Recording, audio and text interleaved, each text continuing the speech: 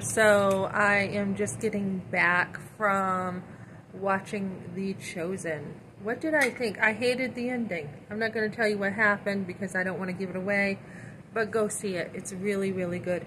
One of the things I did take away, me and my son went over and watched, and some guy was handing out keychains with the cross, The Chosen. If you want to see my other video coming, I will show you a picture. If anybody wants to order one, I will let him know or give you information or whatever.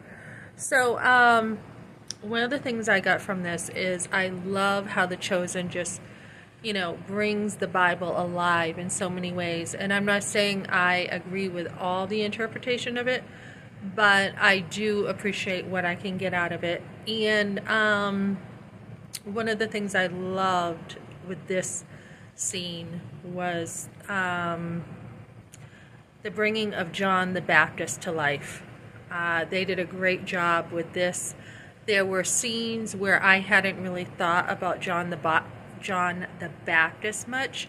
I think my kind of learning of John was kind of, he's just this weirdo in the wilderness who ate locusts, some wild, crazy man. That's kind of, I don't know if it was kind of the Sunday school version of John the Baptist or what, but when you think of John the Baptist, holy cow, he's just cream of the crop up there with Christ. I mean, they were cousins, obviously, but The Chosen did a good story on, how when he was the fruit of the womb of Elizabeth, how, some of the thoughts that might have been happening at the time. John came to proclaim Christ. He came to show that Jesus was the way. That's all.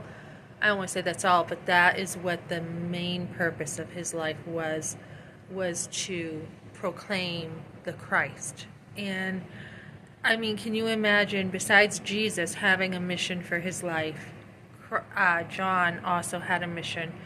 And the saddest part about it, that I actually cried, was when he was beheaded. It was so evil what they did to John the Baptist. It was so evil. I mean, this movie does a really good job portraying how evil indeed people can be. I mean, just the pride of life.